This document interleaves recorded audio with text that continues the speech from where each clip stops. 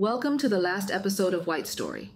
Before leaving for Xinjiang, White gave his younger brother $6,000 of the $7,800 he robbed for safekeeping, claiming it was money he had recently earned and could be used for their mother's medical expenses. Later, White hid a rifle and ammunition in his coat and managed to sneak into the train station, which at the time checked luggage but not personal clothing. On May 13, 1997, White and Z arrived in Urumqi, the capital of Xinjiang, and immediately took a long-distance bus to Shihazi, the area where White had served his sentence. His purpose in coming here was to stock up on ammunition, only to find upon arrival that the ammunition depot had been moved over a year ago. Xinjiang is China's largest province, accounting for 16% of the country's total area. It shares borders with 8 countries, including Russia, Pakistan, India, and Afghanistan. It became the Xinjiang Uyghur Autonomous Region in 1955, with the Uyghur ethnic group making up 73% of the population. The government launched a major development plan for the western region, resulting in an influx of Han Chinese from other parts of China, and the use of military forces for development work. To solve the marriage problems of male soldiers, many women were recruited from mainland to join the military, work, and settle in Xinjiang. This led to the formation of many military groups in Xinjiang, and as a result, the proportion of Han Chinese in the region continued to grow. In the 1990s, about 1 million migrant workers were recruited each year from mainland China to come to Xinjiang for the cotton harvest. White and Z traveled several more hours to Shihazi and found White's former prison friend, Wu Ziming. Wu had been living with his parents after his release from prison. White told Wu that he had come to Xinjiang to do cotton business and needed some cotton money. Wu understood his meaning, and the next day he quit his job and joined White. He also moved out of his house and began living with White and Z. Wu asked White how he managed to quit smoking and drinking. White explained that drinking clouds one's judgment, and smoking can leave incriminating evidence. He had seen real criminal cases where the perpetrators were caught because they left cigarette butts at the scene, so he had to be careful. After hearing this, Wu also quit smoking. For the next few days, White and Wu visited the cotton markets near Shihazi every day to gather information. Since it was the slow season for cotton trading, the merchants didn't have much cash on hand. After assessing the situation, White planned to wait for the right time to raid several markets in a row. He told Wu that they couldn't rush things, and that they had to be absolutely sure before they acted, even if it took a few months. At this point, White also admitted to Wu that he had a rifle, but they needed another one before they could proceed. In May 1996, the two arrived at an armed police camp near Shihazi, with plans to rob the guard again. Just as White was about to act, a soldier appeared and warned the guard to be on high alert because 2 prisoners had escaped from a nearby jail. This forced White to abandon his plan. In late May, while gathering information about the cotton markets in the nearby town of Quitun, they noticed that the guard at a nearby military training center had the same Type 81 automatic rifles as White. On the evening of June 5th, White tried to sneak into the camp to steal a rifle, but was spotted by a soldier. They fled in panic, and the military assumed he was just a common thief and didn't report the incident. That night, as they walked through the Gobi Desert, they came across a police car. The police found the 2 men suspicious, stopped to question them, and insisted on searching their bags. While Wu was talking to the police, White pulled out his rifle and fired a shot into the air. The unarmed police immediately got into their car and drove away. When they returned, they reported to the police chief, and the next day, more than a dozen officers searched the Gobi Desert for hours, but couldn't find any bullet casings. There were no bullet marks on the police car, and none of the officers on duty were injured. Some people doubted the veracity of the officer's story, thinking that this policeman might have made it up to get credit. As a result, the matter was dropped. To avoid being chased by the military and police, White and Wu decided to flee on foot. They walked for more than 20 hours through Gobi Desert, then took a bus back to their residence. After that, they continued to scout the cotton markets, arsenals, and military camps. On July 5, 1997, after 6 scouting trips, White and Wu arrived at the 140 and 1st Division Armory, near the former prison where White had served time. At 6 p.m., White pried open the unguarded gate, entered, and shot and killed 2 large guard dogs. They found no weapons in the armory, only some old communications equipment, so they fled empty-handed. Early the next morning, at 4 a.m., the fleeing duo encountered a passerby on a nearby dune. To silence him, White shot the man. It was the first time Wu had seen White commit murder. The two then buried the innocent man in the Gobi Desert. After the police investigated the scene, they found that nothing was missing.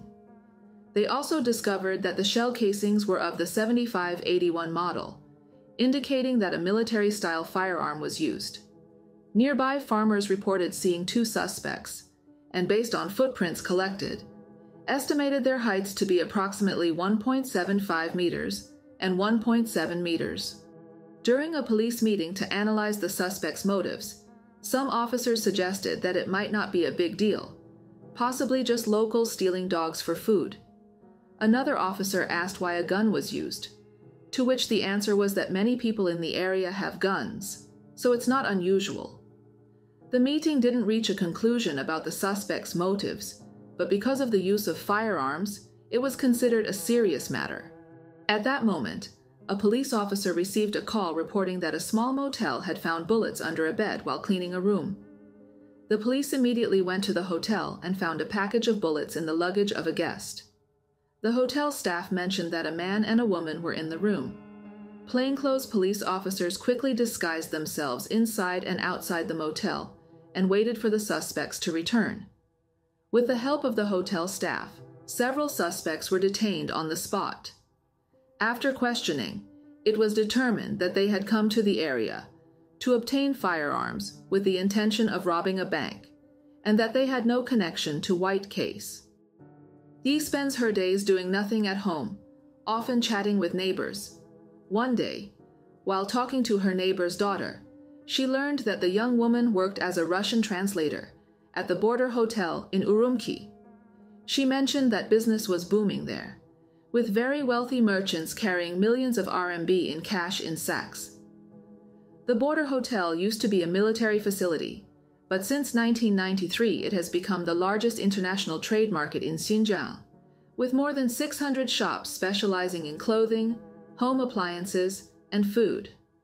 The main customers are from Russia, Kazakhstan, Kyrgyzstan, and other countries.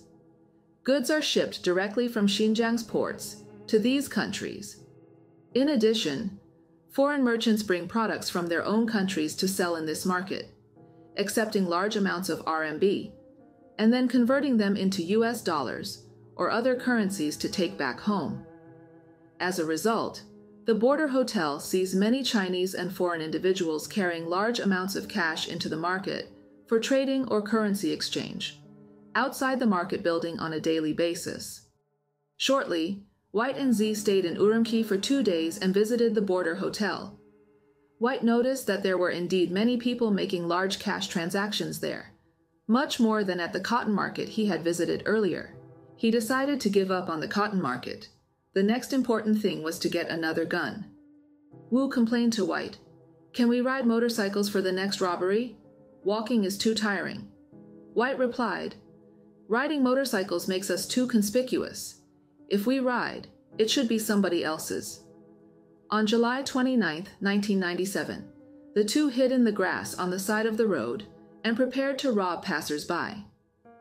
Wu stopped a motorcycle and pretended to hitch a ride, but White suddenly appeared and shot the motorcyclist.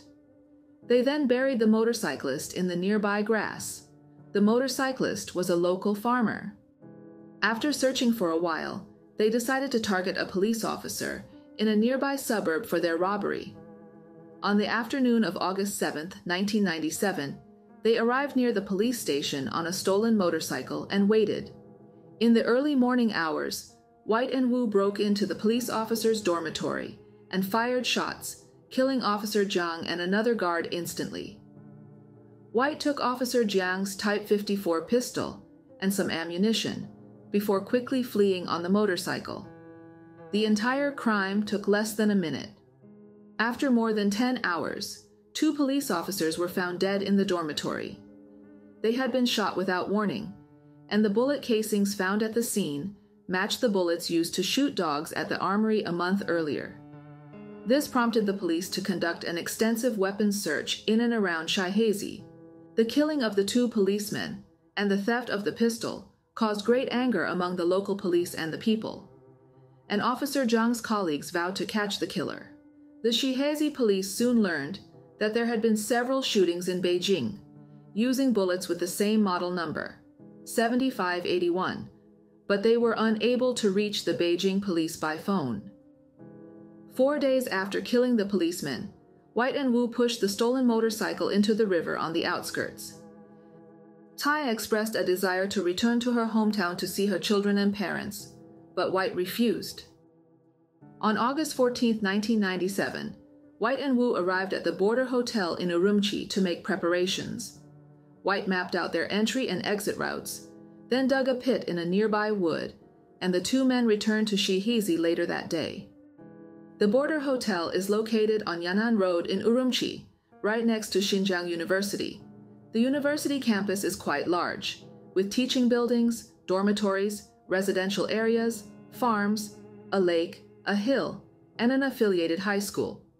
The back gate of the high school leads to a grove behind Xinjiang University, not far from the border hotel. There's a gap in the wall between them that hasn't been repaired in many years, making it convenient for locals to come and go, but posing an ongoing security risk. The pit White dug is in the grove behind the Xinjiang University affiliated high school. On the afternoon of August 18, 1997, White and Wu returned to Border Hotel and hid their guns in a pit they had dug earlier. They then checked into a small motel. The next morning, August 19th, White, carrying a large bag containing a rifle, and Wu walked around the square in front of the Border Hotel looking for potential targets.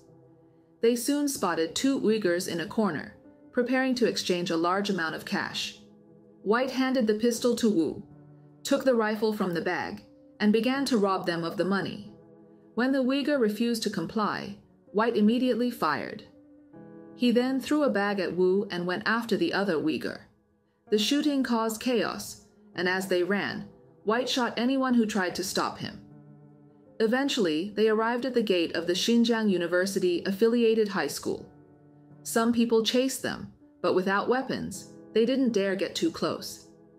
The school was on summer vacation, but some boys were playing basketball on campus. They saw the suspicious people and heard someone yell from behind, "Catch them, they are criminals."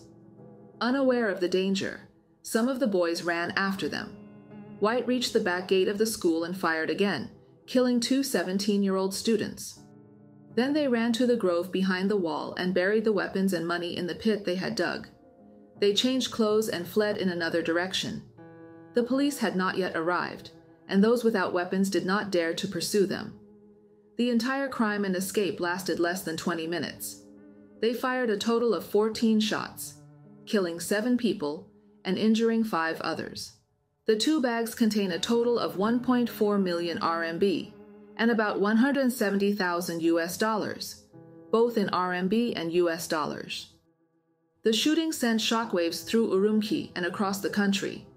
Police quickly cordoned off the area and soon identified the bullet casings at the scene as 7581. They then conducted a thorough search of the border hotel and the surrounding area. The military also took action, blocking the city's main roads and setting up more than a dozen checkpoints to inspect all vehicles in an effort to track down individuals carrying firearms and bags. Police sniffer dogs ran to the small grove behind the school, but got lost, then ran to another market and lost the scent. Police and military commanders watched and directed the operation from the hill at Xinjiang University, but they couldn't figure out how the perpetrators had escaped. Unknown to everyone, after escaping from the small grove behind the school, White and Wu walked out of another gate at Xinjiang University and made their way to an amusement park 1.5 kilometers away, where they rode the Ferris wheel. After leaving the amusement park, the two took a bus back to Shihezi. After the successful robbery, Wu was very excited and asked White several times a day when they were going to pick up the money, which annoyed White. White believed that Wu wanted half of the money, but he hadn't been very helpful. Wu hadn't even fired a single shot. In addition, Wu was careless, and having the money would draw attention to himself and risk being reported, which would put him in danger. Unable to resist Wu's nagging, 3 days later, on August 22nd, White and Wu returned to Urumqi, went to the small grove, confirmed that the money was still there, and White took out the pistol to carry with him. They returned the same day. The next day, White suggested to Wu that they couldn't spend the money in Xinjiang, so they should get the money out, and then return to Beijing to split it. Wu was both eager and a little worried. White said, "We've been working hard for so long, it's time to relax a bit. Let's go to Tianqi and Urumqi first, and then go to Beijing." On August 26, 1997, White, Z, and Wu went to the Tianqi scenic area. The three of them walked happily up the mountain. After walking for 2 hours and reaching a place where no one was around, they sat on the mountainside to rest. Suddenly, while Wu was drinking water, White took out a hammer hidden in his clothes and tried to hit Wu, but the injury was not serious. Wu got scared and ran down the mountain, and White, unable to catch up, quickly pulled out pistol and fired. After killing Wu, White poured gasoline on Wu's face and set it on fire. Z, who witnessed White kill someone for the first time, was petrified. White promised Z that he wouldn't harm her and urged her to quickly bury Wu's belongings and the tools used in the crime. The next day, White and Z returned to Urumqi from Tianqi and retrieved the money from the small grove at Xinjiang University. They then hid $170,000 in vests. White left the rifle in Xinjiang and carried the pistol.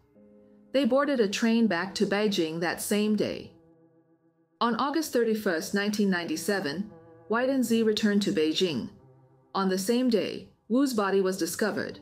This time, White didn't hide the gun and money outside, but brought them back to their residence.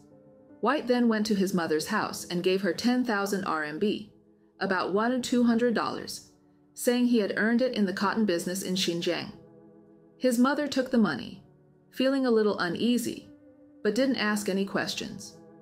White took a shower, changed into clean clothes, and then went out with Z to spend some happy time. Z expressed her desire to return to her hometown to see her children, and White agreed.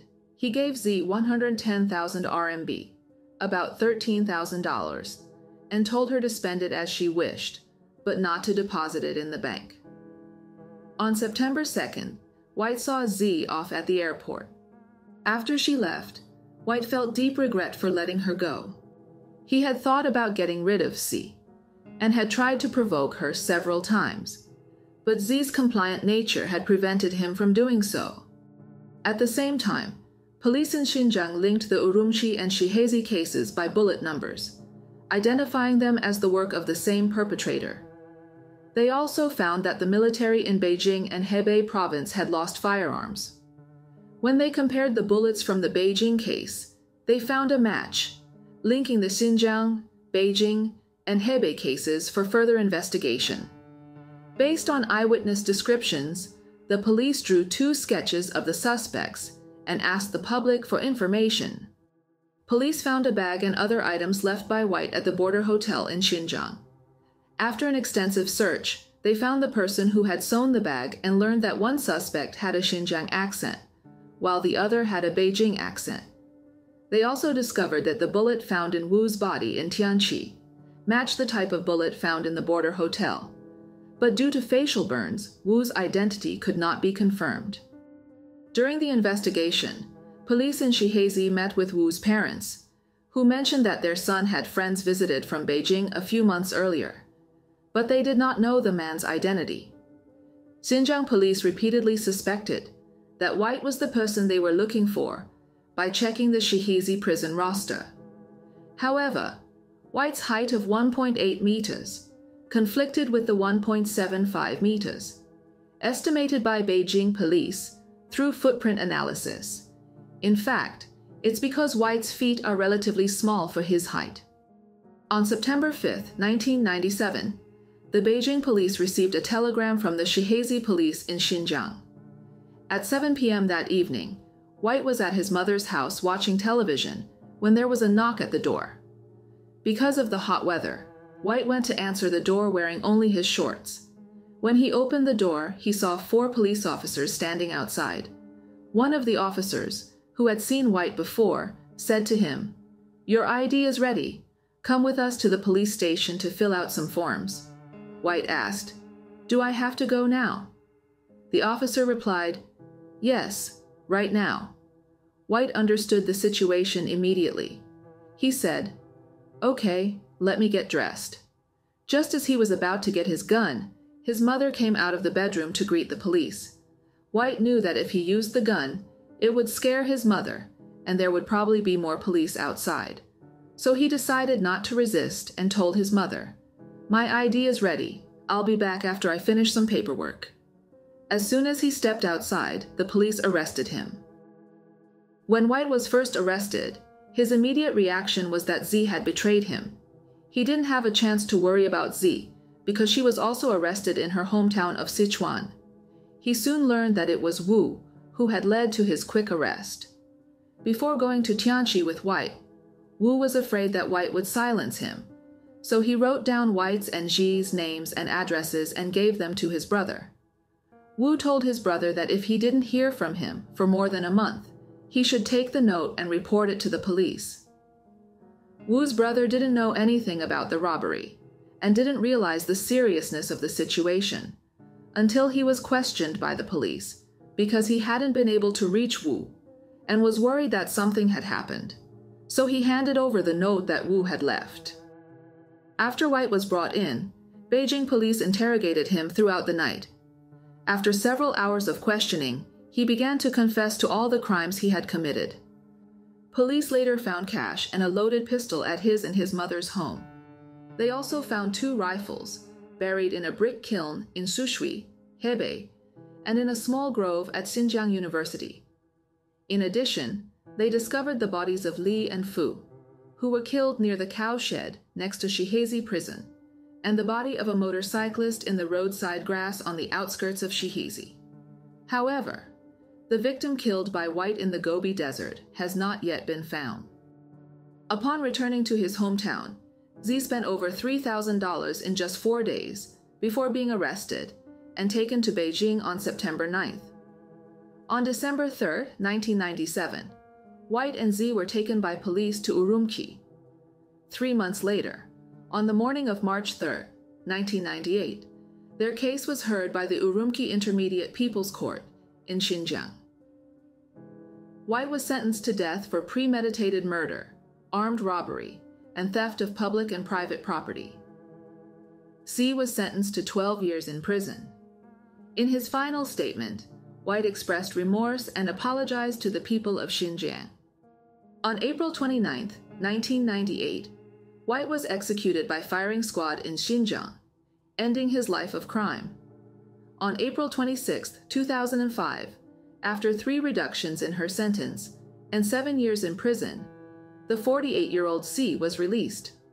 She told reporters, "I hate him for not listening to me." White had a very strong ability to avoid detection. He was good at studying people's psychological states. He knew it was risky to rob in crowded areas, but if he fired a gun, people would scatter or hide, too afraid to look at him. He was good at timing and carefully planned his entry and exit times. After committing a crime, he would remove the gun and money from him, leaving no evidence on his person. In addition, he had very strong mental resilience and excellent shooting skills. If he had participated in a war, he might have been an excellent commander. White has not always been a bad man. He once wanted to provide a good life for his children. But faced with a harsh sentence, bullying, difficulty obtaining identification, and harassment from law enforcement when selling goods, he chose a path of extreme violence that hurt innocent people. He was undoubtedly a selfish, cold-blooded, and extremely vicious criminal. None of this can serve as an excuse for taking the lives of others. After the year 2000, gun control in China became stricter. Even buying imitation guns online could lead to a police investigation. White never imagined that in Xinjiang, where he once easily used guns to commit crimes, 20 years later, not only was gun control strict, but even the knives of meat and fruit vendors had to be chained and couldn't be taken away. The 2 students White killed at Xinjiang University-affiliated high school were only 2 years older than his own children. They heard someone shout, "Catch the bad guy," at the school and went after him. Perhaps they were thinking of the emphasis on bravery and righteousness in Chinese education. The person who shouted didn't dare to run after the criminal quickly, but let the students do it, and didn't even warn them that the criminal was armed. What do you think of this case? Please leave your thoughts and opinions in the comments section. Thank you very much for watching. If you like my videos, please like and subscribe to my channel.